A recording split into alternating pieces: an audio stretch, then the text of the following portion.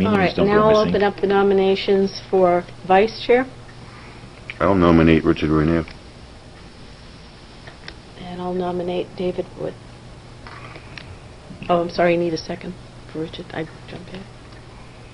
Second, Richard. Okay. I'll second Dave. All right. Before we vote, I just want to say one thing to everybody here. I got a call last week from a former selectman, and he made a suggestion to me that he used to be on this budget committee as well, and he said that... I don't think so. Don't go there. Don't go there. I don't think so. No. We're in nominations. It was... Fine. I'm not going any further then. Thank you very much. Okay. Yep. Thank you for Appreciate... correcting me. No, thank you for correcting me. I appreciate that, Thank but you. we are going to leave personalities out of this committee this year Mhm. as hard as we can. Yep. Thank All you right? for... It was inappropriate, what transpired over the weekend, Okay. and we both want to leave it there. Okay. All right. So, Richard having been nominated first, all those in favor of Oh, Richard? we're going to give them each Oh, chance to you know, speak. yeah, that's true. Why don't you Speak give on give both of you an opportunity? if you wish. All right. This is new this year to do it this way. We haven't done it this way before, so Well, I it's- apologize. As you know, you touched on what the functions of the chair are, and I'd Mhm. just like to touch a little bit on the functions of the vice chair, and where I think I've fulfilled those obligations. The primary purpose of the vice chair is to replace the chair in her absence, and to carry on whatever policies or whatever procedures that chair has put forth. In other words, not to take over a coup and run the meeting the way they want, and to, at times, probably be a gopher for the vice chair. But I think the primary purpose is to be sitting here as the vice chair. Now, we have 15 members, and at times, things do get a little hectic, and maybe at times comments or opinions, or as we go around the table, may be missed or sometimes misinterpreted. And I think having an extra pair of eyes and an extra pair of ears sitting by the chair is an asset to keep the meeting flowing, and to maybe at times maybe give her a little nudge to put forth something that may have been missed. So I think I have fulfilled that obligation, and I would hope to continue it. Thank you. I would like to say, Richard, if I don't get the election and you do, I will not lose any sleep over it, because I think you've done a wonderful job, and you have my support completely. I throw myself out there only because I think new blood in the town can be good. I'm relatively new to Hampton politics. I have no further ambition. If it'll help the board, if I can serve as vice chair, I'd be willing to do it. I didn't seek it. And like I said, I have no desire to seek anything further than that. So I can only tell you, I think Eileen is a great chairperson. Her and I tend to think along the same lines, and I would support her in her absence. But again, Rich, you've done a great job, and I'm sure you continue to do a great job. So No problem with that. that's pretty much it. Are we allowed to ask questions of the candidates? Absolutely. I think as we went around and defined the chairman, we might as well go around and define the vice chairman as well, if you gentlemen don't mind, before we vote. I've got a question for David. I know something about you. Why don't you spent a number of years in state government, right? Tell us a bit about Most of my you. career I spent working for Verizon. I was a manager for Verizon for 30 years. When I retired from Verizon, I took a job working for the state of New Hampshire's Department of Transportation. I worked in the Human Resource Department. My job was primarily a recruiter, mostly for civil engineers, because the state had a hard time acquiring sufficient numbers of qualified engineers. I spent 7 years in that capacity. It was not only recruiting engineers, it was trying to recruit highway maintainers, all aspects of the Department of Transportation. So a lot of my time was spent going out to high schools, going to trade shows, job fairs, that kind of thing. The good thing about it was, because I spent so much time working with the civil engineers, I learned a lot about the transportation industry and how important it is for the planning. One thing the engineers taught me was that you can repair a road in 5 years and it'll cost X dollars, but if you wait a year, it'll cost X plus $3. So I have an appreciation especially for the infrastructure, because 30 years in the telephone company, that's infrastructure. 7 years for the DOT, that's infrastructure. Certainly the infrastructure is one of my top priorities. Safety, police, fire, education, obviously. But I consider myself a fiscal conservative. I believe I don't want to be penny wise and pound foolish. The only other thing I could add to that is when I vote here, I vote from the heart. I have no allegiance to anyone. Like I said, I'm new to town politics. Clear conscience makes for a soft pillow. So that's how I will vote. And if you choose to select me, that's fine. And if not, I'd be more than willing to support Richard. He's done a great job. Well, now we're going to get into a little ancient history. I've lived here at Hampton Beach for the past 20 years or so. Prior to that, I worked for the Postal Service in Central Mass. I started out there as a letter carrier and then moved on into a number of management positions, also acting as postmaster in various towns in an acting position, but most of my career at the Postal Service was in management. Concurrently, while I was working for the Postal Service, I served for 27 years in the United States Naval Reserve, and I retired from there as a Chief Petty Officer. Since moving to Hampton Beach, I was actually, when we lived in Central Mass, I was involved in the town government of the town of West Brookfield, serving on the Board of Health, being a member of our Heritage Commission, serving as a volunteer fire department member, and then moving on here to Hampton Beach. And after I retired, I kind of became involved a little bit in the Hampton politics. I served here on the Budget Committee in kind of a couple of broken terms. Yes. I was a number of years ago. Then there was a time lapse where I was not on the committee and then got back on again. I am on the Mosquito Control Commission.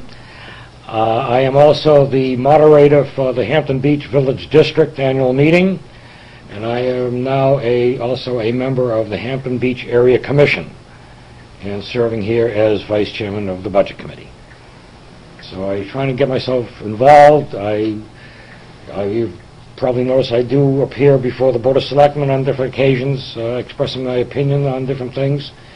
So I love living here in Hampton, and I enjoy the participation that I have on this board.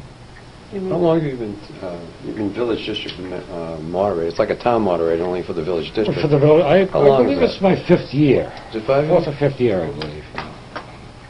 And we are having our annual meeting a week from this Friday, so I will be at that meeting. How long have you been on the budget committee?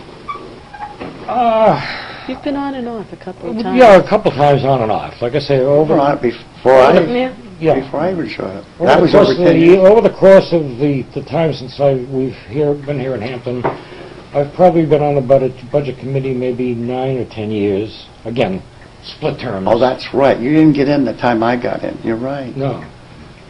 I'm not going to hold that against him. Yes, I am. That's about it. But he came back to serve us, and for that, we always thank you. If no one else does, I would have a question of both candidates. In the event something happened where you had to permanently become the chairman of the budget committee, would you assume that responsibility? Would you like to go first? Tough question. Well, Well, I don't think the vice chair It would be, automatically behoove me to, does yes, that. that would be part of my becomes function. acting. I would have You to. become acting chairman until a I chairman. would, yes, I would assume the position of acting chairman pending a reorganization or a revote by the members That's who right. may choose someone else. Excuse me. But I would be willing and able to take over that position in the interim time. Well, I would modify the question to the extent, if the vice chair, Excuse me, gentlemen. based on my original question, became the acting chair and was then nominated to be the permanent chair, what would be both your position on accepting that nomination? Well, if it was the will of the majority of the budget committee, yes. If that was the choice of the committee to appoint me or nominate me as a permanent chair, yes, I'd accept it. If it came down to a point where I was the acting chair, I would come to the committee and I would ask for other people who might prefer or to volunteer for the chair. If the committee chose me to be the chair, I would do it. I certainly have the time. I'm retired. I love the town of Hampton, so to answer your question, yes, I would if the committee wanted me to.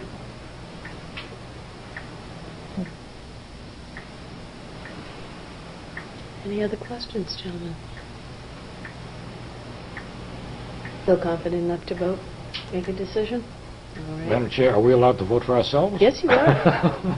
Just Yes, check. You have a So- personal interest. Not a monetary interest, by no means. I'm glad you asked that. I was about to ask that. Although I would say your votes are going to cancel each other out unless either one of you is voting for the other, but... Unless you each agree to abstain. Then There's a point. There's no problem with voting Yeah. for yourself. I just want to make one point, something that I've been thinking about. As you've been the chairman for a number of years, you do a wonderful job, but I also happen to know that you have told me that you don't want to be the chair forever. I do. Okay? And so the vice chair should be groomed by the chair and gain confidence so that perhaps the following year, the vice chair could become the chairman. And then we could consider bringing a different vice chair in, and at that point, we'd start rotating this so it's not just one person or two people that keep being the same positions, because it would give a little different and fresh perspective to the leadership of this board. Now,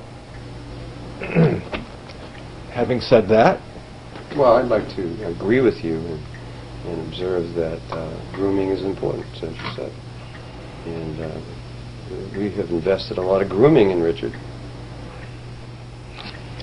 I'd like to make one comment. I think that's a replay of what you tried to get by with earlier. I reject your comments. It was kind of a backdoor step. My only Yes, thing it is- was a backdoor to what you tried to pull a while ago. My only comment is if you want to be in that position, then it's up to you, the individual, to come forward and say, hey, can you help me? I'd like to know more about this. You can also take it upon yourself to be groomed. I mean, any one of these people will work with any one of us. If that's something you want to do in the future, that's... actually I don't. No, I don't mean you, but I mean any one of us. Okay. That, they could take that advantage of that. Would you guys mind if I just stuck a little bit in here? Go ahead, please. All right, because Stephen's talking a little bit off personal conversation I've had it with a lot of you. This position is not elected for life. It does need to transfer from one person to the next. And it is good to have people who are interested. It's not always assumed that the vice chair will go to the chair. But certainly for those who would like to lead, I'm certainly open to having you pay attention to what it is to actually sit here and take on the obligations and the responsibilities that it will take. I'm profoundly moved tonight by the vote, and I want to thank you all. But I do think in years to come that it will be time to move on to someone else, because it's the only way you put some new juice into things. All right? That's all I'm going to say about it. You know, just to kind of touch on this thing called law, you know, I tend to do that. The law requires us to vote for a chairman. The law doesn't say anything about the existence of a secretary or a vice chairman, for that matter. But traditionally, there is a vice chairman of committees, so you know we kind of sort of do it. How we define that role, I would imagine, is entirely up to the committee. I mean, in theory, if you want to call for rotation, we could rotate Richard and David each meeting, or every other month. I mean, there's lots of ways of doing rotation. So That's not a bad idea, actually. yeah, and I hate to see, you know, I mean, they both have a chance to groom that way. And with the redundancy, maybe if one of them dies, we still have one right there. And you all agree not to fly on the same plane. I recommend you be the first one. I like that. I like that idea very much, Tim. That's actually We a could do very that with good the chair, solution. too, you know? No, but it's a very good solution. It's a solution. Well, actually, because we see how we interact during the meetings, we get a sense of who we think would be a good chair. In fact, Elaine ran for Board of Selectmen this time. If she had won a seat, she wouldn't be the chair, so... It's quite true. So clearly she doesn't want the position for life, so... So, I mean, it would be, traditionally... Why don't we vote and move on? Traditionally, we hire the vice chair for the same term as the chair. And if we're going to do that, then we're going to have to vote. If not, we're going to have a discussion about how we want to change the role of vice chair. I mean, it's not my call, and I'm just throwing it out there. If there's a... Well, you reorganize every year anyway, so... Rotate, that's all I'm saying. That's what we're doing. We're reorganizing it the way you want to see it, knowing that this shouldn't be one person forever, Well- and that we do need to share. And somehow, when you share, you got to take. When you say you want to share and you want to be here, you got to take on some of the obligations that this entails. So that being said, I would move to formally motion that the vice chair's alternate is suggested I will by... second that. I think it's an excellent Well, you idea. still have a motion well, on you the have a floor, yes. motion on the floor. Okay. No, we don't have a motion, we just have nominations. We have a nomination. Not a motion, it's just nominations. Now we have a motion on the floor. Right. And now I we have a seconded it. motion. I want to write that down. So what your motion is, to be clear, is that we have two nominees, and your motion is to rotate each of the Rotate nominees every other meeting. every other meeting. Okay, thank you. Every other meeting? Yeah. I like that idea.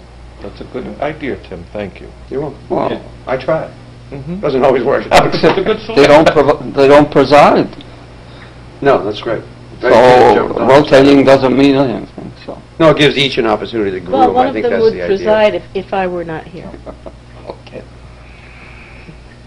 Okay. And okay with the that. presiding one would be whoever turn it was. Was Yeah, to be be the preside, vice which chair. we would have to schedule and I put like on the that. schedule for the coming year. Or if one of Wonderful you wasn't available, solution. I'm sure we can work it out. We don't have to make it intensely difficult. No. I guess, Very let's simple. ask both of these gentlemen. If they'd Would like you be that. willing to rotate, David? But I'd like to make an amendment to the motion. Let me hear the Oh. amendment. What's that? I'd like to hear the amendment. My amendment would be, I think every other meeting is a little too frequent. Mhm. I think that, to jump in and out every other meeting. My suggestion would be maybe like every 3 months or every quarter. But once a year, right? And I'll tell you why. We don't meet that often. We have to nominate I- all over again. I think that, I'm just going to put my 2 cents into this, okay? We don't have an even operating year, all right? We have times of the year where we do relatively nothing, and we have times of the year where it's fast and furious and Yeah, we might have couple of 4 nights meetings each in week. 1 month. I would say the only way I could see this Yeah. working is with a schedule of rotation, Every other time. and either that or we go back to what we had with the vice chair. Are you saying every other meeting? Yes. Yes, yeah, a which is rotation every of the other month. meetings. And quite Every other honestly... meeting. Every that- other meeting. That's that- all there is to it. It's the easiest It's the to easiest enforce. way. I agree with Bob. I mean, if we're going to do rotation of that nature, it would have to be It's every the other easiest meeting way to do it. to work. It's very uncomplicated. Well, I'd like to just expound on my motion for a second here. When we get into the, the really digging down into the budget, our meetings are more frequent than once a month. Mm-hmm. Right. And so On a Tuesday night, I'm going to be vice chair. On Thursday night, he's going to be vice chair. That's exactly The how it following works. Tuesday, I'm vice. Right. Yeah. And And it'll and be- looking ahead to what is projected for the following meeting, I don't know. It's not hard to do. It's very simple, really. Well, both of you will be projecting. We should all be projecting. I mean, what everyone does Every not member. realize is that even though we moved meetings this year, and we had to shift them to other dates 3 times because of snowstorms, those meetings that we shifted them to were all pre-scheduled. I pre-scheduled them. So I wasn't fishing for a date. Those dates were already on that. So logically, if we had to shift a date, whosever day that was in the schedule moves with the meeting. I'm just saying, I don't want to make this too complicated. We don't need to spend an hour on how Every we're other going to meeting go is about about. as complicated as you want to get. Yeah, exactly. Would you be willing to do that, Richard? I just think it's a little more, it'd be more cumbersome.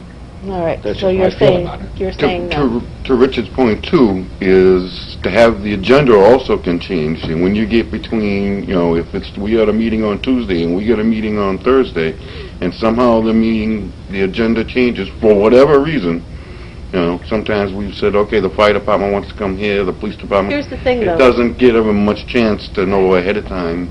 Brian, here's the thing. Prepare. All of you should be prepared at all times. Oh, no, I don't Everything disagree at with that that. I'm just agenda. going back to Richard's point Right. of, it might be a little hard on them. But the whole purpose of this is if I'm not here, Mhm. somebody needs to chair, and for that, you may not get any notice. What if, I've had pretty good attendance, you got to admit, guys. Yeah. But what if something happens to me? I can get sick, I can fall down, all right?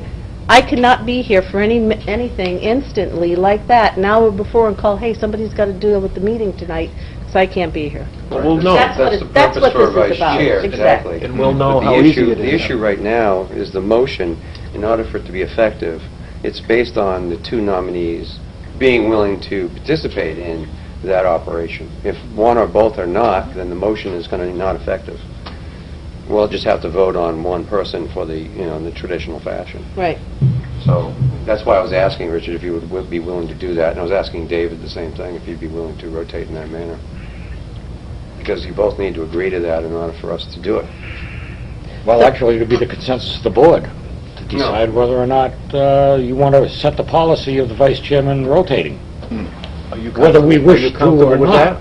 Well, we're going to vote on it. Are Well, you comfortable with that? Let's Am I back up a little Are you bit. saying, am I comfortable with the rotation system of every Yes. other meeting for the vice chair? Yes, because my vote on this motion is going to be affected by your answer and David's answer. Was there a second on the motion? Yes, I seconded it. Was there?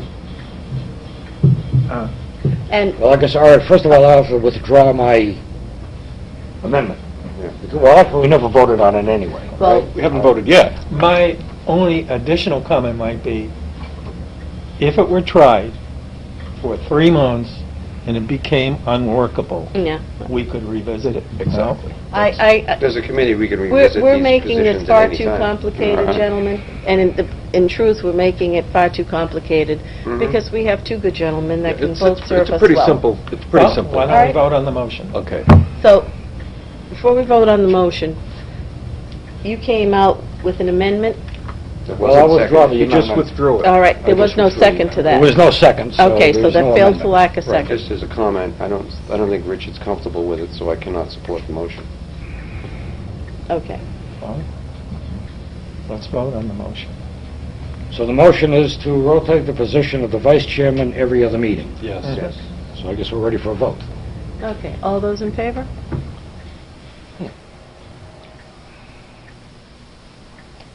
And opposed? Okay. All right, So wait a minute, I gotta go back here, just in case we don't get this recorded. All right. Let's Those go in- back to the motion to, Those in in favor? favor.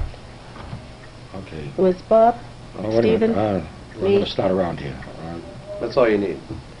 Bob Ladd, Steve LeBranch, There's 4 of us. Woods. David Wood, Latimer, and Eileen Latimer in favor. Everyone else is opposed. Okay. Okay, All right, so we are back for 1 person. We Now have, we have the call for the vote on the nominees. yes. Okay.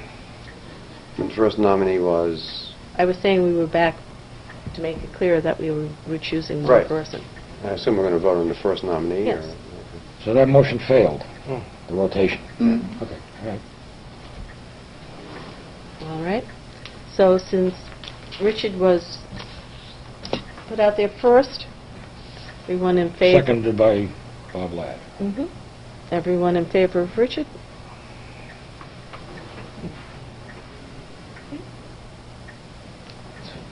And Where's one?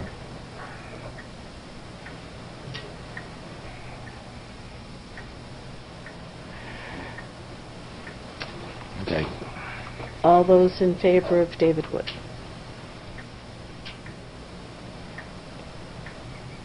All right. Thank you, both of you. When I was Abstaining. abstaining. You were abstaining? Yeah. Okay. So what's the tally? You made the motion, didn't you, or you did the nomination? No, I made the nomination, he just seconded. No. I don't believe we think have it's five. appropriate for me as 5 a and 4. commissioner in the I believe. district to vote with the moderator of the Sonny district. Well, you're very consistent with the Yes. law in the matter, I'm sure, you being a lawyer. I am very consistent in Jones. everything, not just the law. 5. Consistent, telling you what Five. you want.